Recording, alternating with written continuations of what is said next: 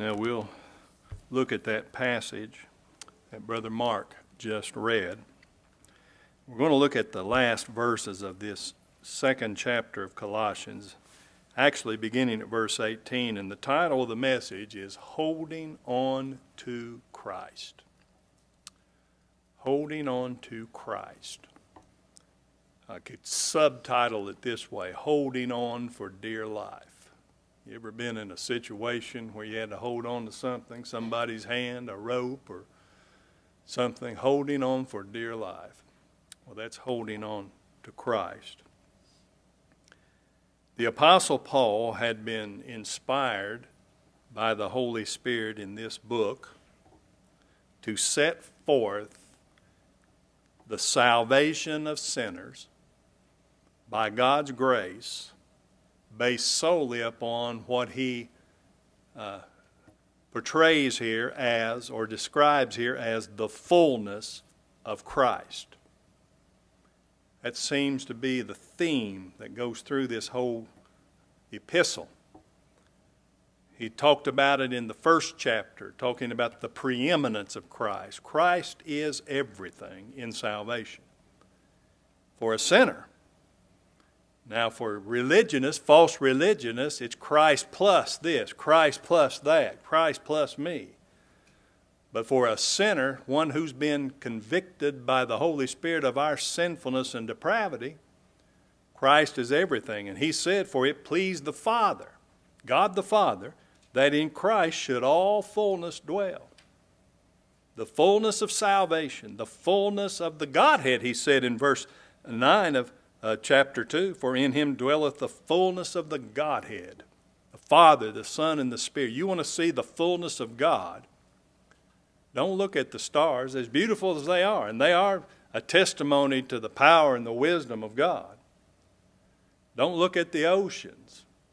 Don't look at the beautiful parts of the earth. But if you want to see the fullness of God, look to Christ. For in him dwelleth all the fullness of the Godhead bodily. That's Christ as God in human flesh. God-man, think about that. God with us. The Word made flesh without sin, dwelling amongst us. And then he said in verse 10, you're complete in him. You're filled full in him. In other words, it's not religion that fills you full. If it does, there's something wrong. It's not ceremonies. It's not holy days. It's not even taste not, touch not, and handle not that'll fill you full. It's Christ. You want the fullness of salvation? Look to Christ. If you want the fullness of righteousness, look to Christ. Hold on to Christ. And I took the title from this phrase that you find here in verse 19 of chapter 2, holding the head. The head there is Christ because he's the head of the church. I related this last week, how Christ is everything to the church in this way. First of all, he's the rock of the church, the foundation of the church. The foundation of God's church is not the Apostle Peter, folks. Never was, never will be. If it is, we're all doomed. It's not the preacher or the denomination. It's Christ. And Christ is the head of the church. He's the head of the body. And Christ is the heart of the church, the life of the church. That's a good outline, isn't it? And so what he says there is that God's true people who have been brought by the Holy Spirit to know their sinfulness, their inadequacy, their impotency, that the only thing that can totally fulfill us, fill us up, is the Lord Jesus Christ in the glory of his person and in the power of his finished work. I'm saved not because of anything I did. I'm saved not because of anything I plan or try to do. I'm saved not even because of any decision I made. I'm saved because of what Christ accomplished as my surety, as my substitute, as the Lord my righteousness. Paul wrote in this chapter here that we're looking at, chapter 2, that believers' union with Christ in his death, burial, and resurrection, and the fact that we're united to him by God-given faith, reconciled to God through Christ. In Christ, we're delivered from the law because our sins were charged to Christ, imputed to Christ. And his righteousness, which he accomplished in his death, satisfying justice, paying our debt, redeeming us by his blood, his righteousness is imputed to us. The law cannot condemn one who is in Christ. The law cannot condemn one for whom Christ died, because his death is a complete propitiation, satisfaction to the law, to the justice of God. The law, listen to this, the law cannot even compel us in the way of establishing righteousness, because Christ, Romans 10:4, is the end, the fulfillment of the law for righteousness to everyone that believeth. And so we realize this by focusing our faith and our assurance not on ourselves, but on Jesus Christ, the author and finisher of our faith. Now, when the Bible teaches us to examine ourselves, read the rest of that verse. Examine ourselves. Examine yourselves whether you be in the faith. And here's the issue of that. It's not looking within to say, have I done enough? Do you ever feel like you've ever done enough? Enough for what? Enough to save me? Well, I can tell you right now, you've not done enough. Neither have I. You know who you're listening to right now? Don't get up and leave, but you're listening to a sinner saved by the grace of God. That's right. But if you know Christ, that's who you are. Isn't that right? Only a sinner saved by grace. Only a sinner saved by grace. This is my story. To God be the glory. And so I'm just not compelled or inspired or desiring to get up here and talk to you about my accomplishments or my credentials. I want to tell you about my Savior. I want to tell you about he who is the Lord my righteousness. I want to brag on him. My old pastor used to say that preaching the gospel is getting up and bragging on Christ. And he used to tell us young preachers, he said, get up, preach Christ, and then get out of the way. Get out of the way. Don't be a hindrance to people. Well, the first thing, listen to what he says here in verse 18. He says, let no man beguile you of your reward in a voluntary humility, and worshiping of angels, intruding into those things which he hath not seen. Some translations will remove the not. And what it means there, intruding into those things, exploring into those things which he claims to have seen. You ever, like kids on a playground, I know something you don't know. I've seen something you haven't seen. Well, where is it in the Bible? Well, I can't point to it in the Bible, but if you ever see it, you'll know I'm right. You ever heard that kind of logic? That's mysticism. Kind of like the fellow who said, God's revealed it to me, and if he ever reveals it to you, you'll agree with me. And he says, vainly puffed up by his fleshly mind. In other words, this brings pride, self-righteousness. And verse 19, here's the key to what he's talking about. Now, there's a lot of different views from different commentators on exactly what's going on here in the Colossian church with the heresies that have crept in. Some talk about Jewish legalism, and that's probably there because he talked about holy days, Sabbath days, all of that. And then others talk about Gnosticism. You know what Gnostics are? They are the knowing ones, like what I just described. I know it, and if God ever reveals it to you, you'll know it too. Well, the only way that we ever know we know anything for sure is if we can point to God's Word. Is it in the Bible? God never has some kind of elite group that he reveals certain things to, as opposed to other believers that he just keeps things back from. Now, I know there is a progressive revelation somewhat, the Old Testament and the beginnings of the church, but that doesn't apply to the gospel. The gospel is always the same. If we're brethren in Christ, you believe the same gospel I believe, and I believe the same gospel you believe, and we can bank it on God's word. Not on things that I claim to have dreamed or have seen or felt. So it could be Gnosticism. It could be just plain mysticism. Look at it.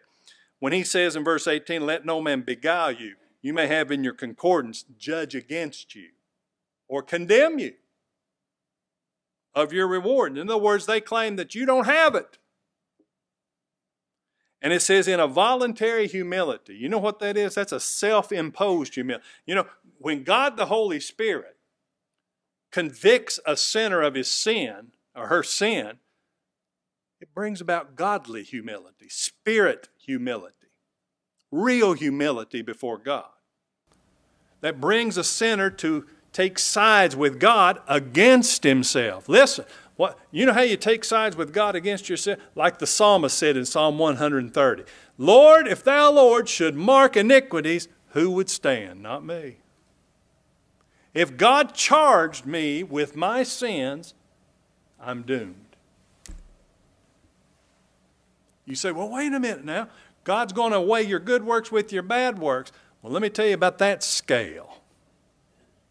It's already tipped against you because you don't have anything good. There's none good, no, not one.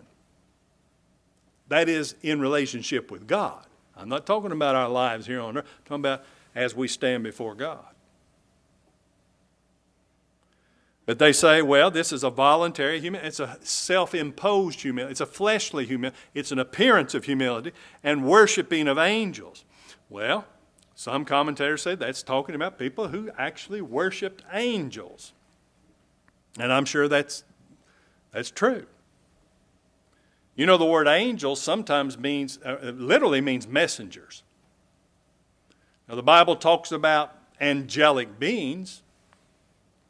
The elect angels, the Scripture speaks of, they do attend and protect God's people as they're sent by God. We can't see what they look like. We don't know what they look like. I don't care how many episodes of Touched by an Angel you've seen. They don't look like that. I don't know what they look like. I know they're there because God says it. They had a very prominent role in the Old Covenant, Hebrews 1 tells us. But sometimes angels is speaking of just messengers, like preachers. You say, well, you don't look like an angel to me. Well, I'm just talking about a messenger. Well, some people worship angelic beings. Some people worship preachers. Did you know that? In fact, that's one of the most common errors that professing Christians get into.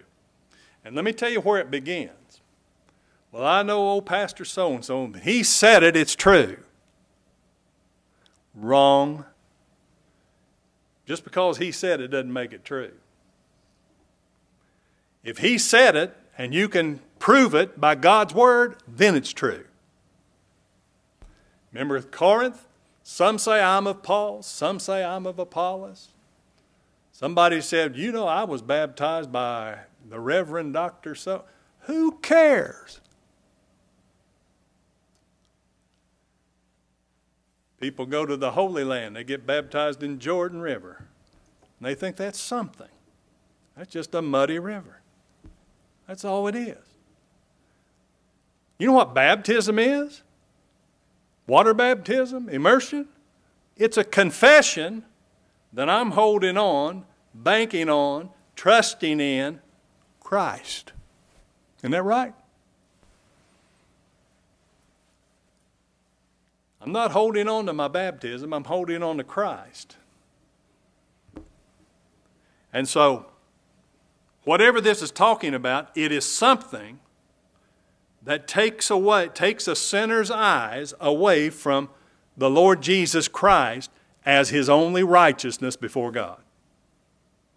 Whatever it is, I don't care what it is, whether it's angels, things that they claim to have seen here. Oh, I had a dream and it was so real. Well, emotions. Some people hold on to emotions. I just felt good.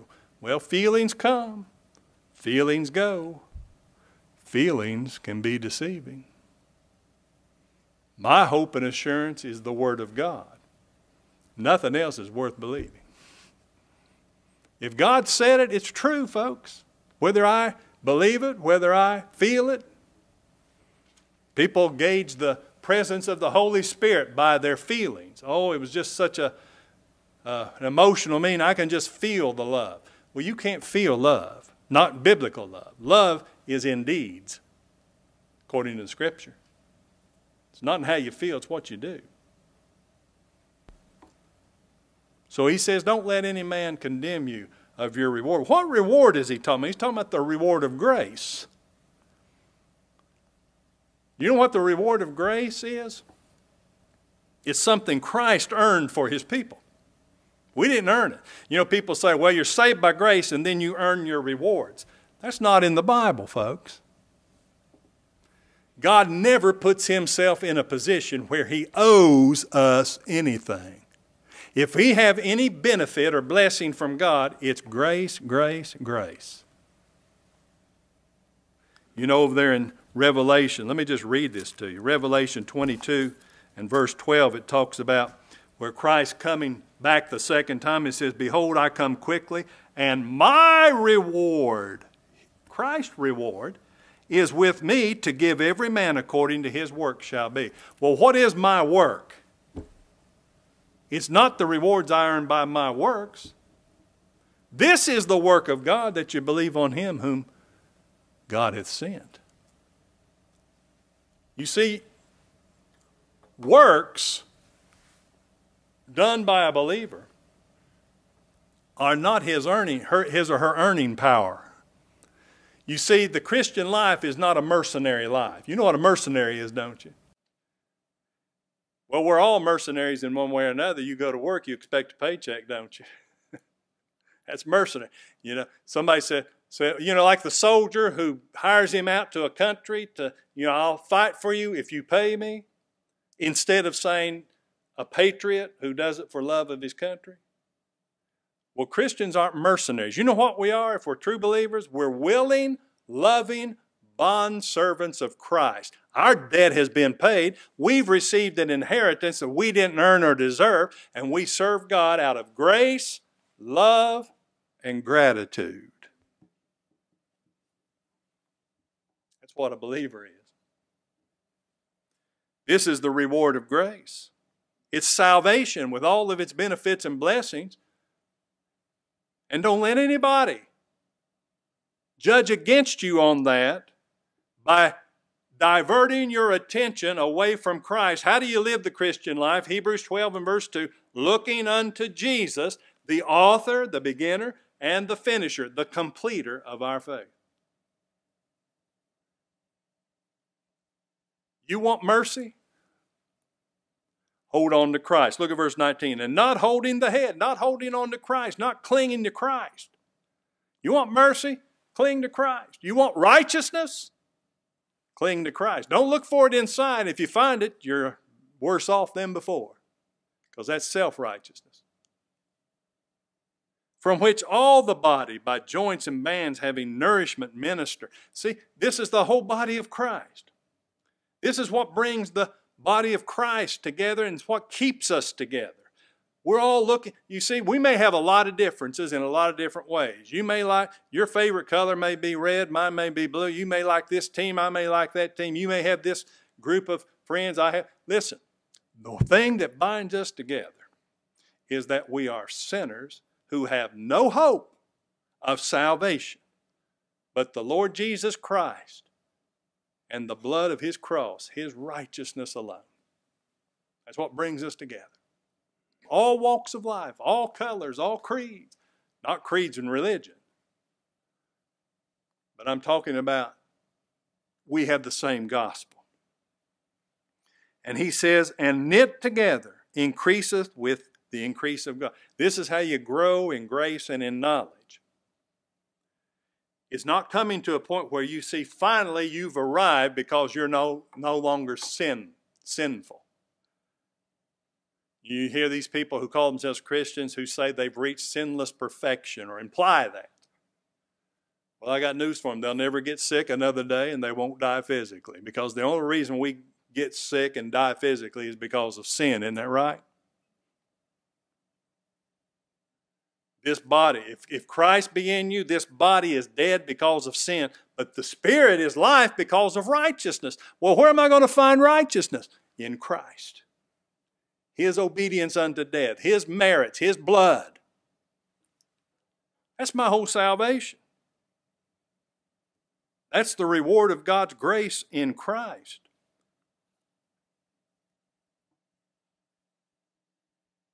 Men want to hold on to their traditions, their works, their experiences. How many times you talk about salvation with a person, they always go back when they were young and they walked an aisle and got baptized. Is that what you're holding on to? Is that what don't hold on to that. Forget it. Oh, but it was so real. Well, hell's real, but I don't want to go there. Forget. Hold on to Christ. Cling to Christ. Hold on for dear life, and don't let anybody divert your attention with their religious playthings, with their visions, their dreams, their angels. Listen, if they're true angels of God, they won't try to divert your eyes from Christ. If they're true messengers from God, they'll point you to Christ and Him alone. You say, preacher, that's just too simple. Thank God it is. You know, it is the simplest thing that I can tell you about, but it's something that the natural man, it's impossible for him to do. That's why it takes a work of God, the Holy Spirit, to bring us to see the simplicity that's in Christ. You know that in 2 Corinthians 11:3 or 11:2 or 3, I can't remember, that simplicity that's in Christ, you know what that is? That's the singleness that's in Christ. In other words, my whole salvation is singularly focused on that one person who did that one work on my behalf as my surety, as my substitute, as my Redeemer. Paul said it this way in 2 Timothy 1:12, I know whom I have believed, and I'm persuaded that He is able to keep that which I've committed against Him. I've committed against that day, to Him against that day. What have I committed to Him? My whole salvation is committed to Christ. And that's what brings me to be committed to Him. Well, look at verse 20.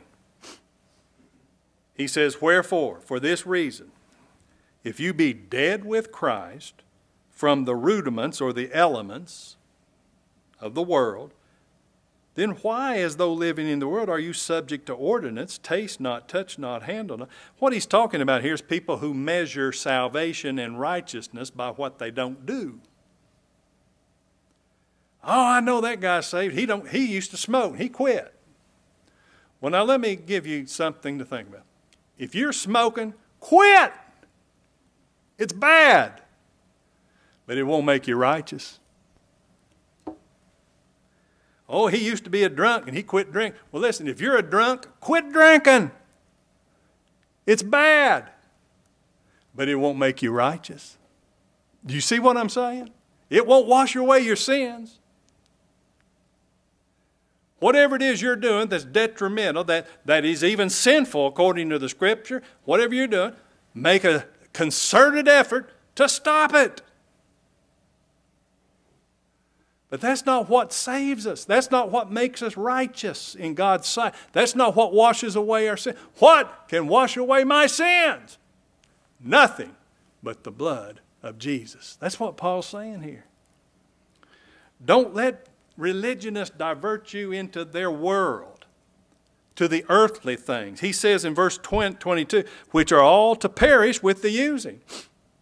Whatever it is, now listen to it, whatever it is that saves me, whatever it is that justifies me before God, whatever it is that sanctifies me, whatever it is that causes me to grow in grace, whatever it is that is spiritual, will not perish, will not go away. But now these things that people are concerned with today in religion that they think makes them saved or evidences their salvation, they're all going to perish. Look at verse 22. He says it's after the commandments and doctrines of men. This is not God's word. That's what men say. Oh, you got to do this. You got to stop doing that. No. Well, that may be so, but it won't make you righteous. What's going to make me righteous? A sinner like me. Not wearing a suit and tie. He's not going to be jumping up and down, playing the guitar and beating the drums. That's not going to do it. It's the blood of Jesus Christ. His righteousness imputed, charged, accounted to me. That's the only thing that's going to do it. What's going to give me life? Not what I eat, drink, or don't eat and drink. Only through Christ, who is my life. In verse 23, he says, which things have indeed a show of wisdom in will worship. That's self-imposed. That's not Holy Spirit inspired. Some say it's the worship of the will. That's the idea that it's not what Christ did for me that saves me. It's what I do for Him, what I decide for Him. Humility. That's self-imposed humility. In neglecting of the body. In other words, there's a fellow who writes me all the time and he talks about fasting. Well, there's no command of God for us to fast, but fasting can sometimes be good for people.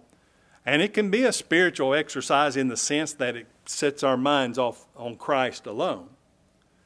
But he's always got to tell me what day of fasting he's on. And he says, I'm on the seventh day of fasting. And I'm tempted to write him back, Matthew chapter, 6? I can't remember which chapter in the Sermon on the Mount, where Christ said this. He said, if you fast, don't let anybody know it. Didn't he say that? In fact, he said this. He said, when you fast, wash yourself, cleanse yourself, dress yourself so they won't even think you're fasting. Don't declare it. That's a personal thing between you and God. That's not your witness before me. You know what the witness before men is? It's the gospel. That tells us who Christ is and what He did and why He did it and where He is now. And he says, not in any honor to the satisfying of the flesh. What he's saying there, and it's a little bit confusing, but what he's saying is this. These things have no value in curbing the desires of the flesh. In fact, they only feed the flesh. Self-righteousness and pride. Now there's this one phrase. Let me conclude with this. Verse 20. He says, if you be dead with Christ. Now I want to talk about that more next week, Lord willing.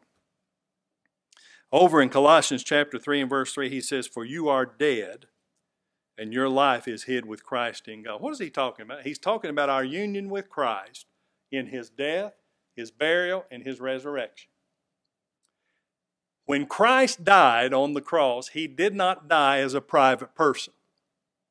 He died as a representative, a surety, a substitute, a mediator, one who died for others, the one dying for the many. And when He died, all whom He represented and substituted Himself for died with Him. He died for me. What did He die unto? He died unto the law. The law condemned Him. He satisfied the law.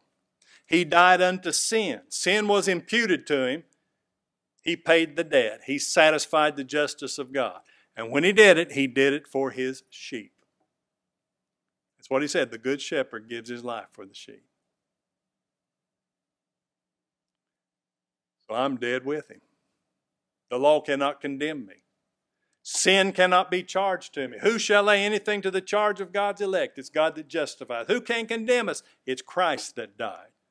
Yea, rather is risen again, is seated at the right hand of the Father, ever living to make intercession for us. Romans 8:33 and 34. I'm dead with, even though I'm standing before you preaching, I'm dead with Christ. And what does it say about those who are dead, who died with Christ? Well, look at Colossians 3:1. I'll deal with this more next week. If you then be risen with Christ. He died, He was buried, He arose again. And why did He arise again? Because in His death He conquered sin. In his death, he satisfied the law. In his death, he established righteousness. And just as my sin was imputed, charged to him, his righteousness is charged to me. When he arose, I arose. Now, how do I know that he did all that for me? Well, do you believe in him and rest in him? Are you holding on to Christ for dear life? Not looking inside, not looking elsewhere, not looking this way or that way. Looking unto Jesus, the author and finisher of our faith. Holding on for dear life. Holding on to Christ. That's the power of God, isn't it? If I'm holding on to him, I know this. It's because he's holding on to me. And he won't let me go. Because he's faithful. Christ our Lord and Savior.